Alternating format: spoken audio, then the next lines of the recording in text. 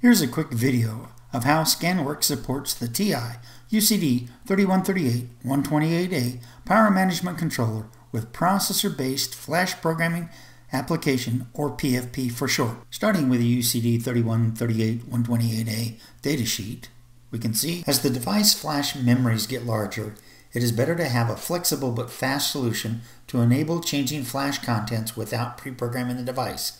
ScanWorks 4.4 and beyond supports programming of these TI power management devices with a target memory resident programming agent.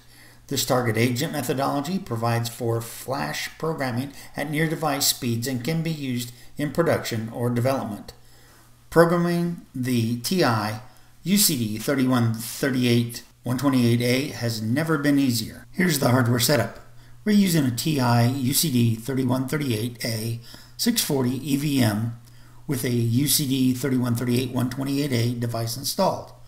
We are connecting to the evaluation module via JTAG through the Remote Instrumentation Controller, or RIC1000 for short. The RIC1000 communicates to the ScanWorks application running on the host computer via LAN. Let's start by opening the ScanWorks application. Once the ScanWorks application is opened, we will then import the project for the UCD3138 128A. I'll change the project name just to allow us to modify it later if necessary. Select Next. Now continue the importation of the project file itself.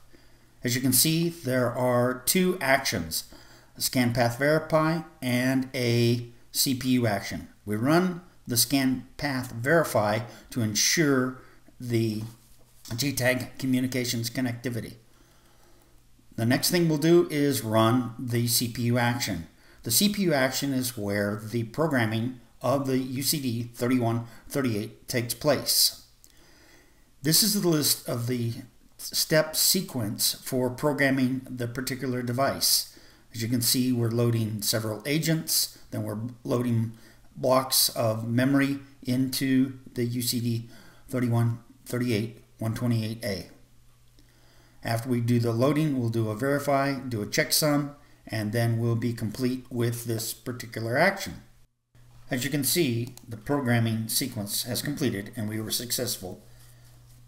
Let's quickly review the benefits of using PFP with the TI UCD3138 128A.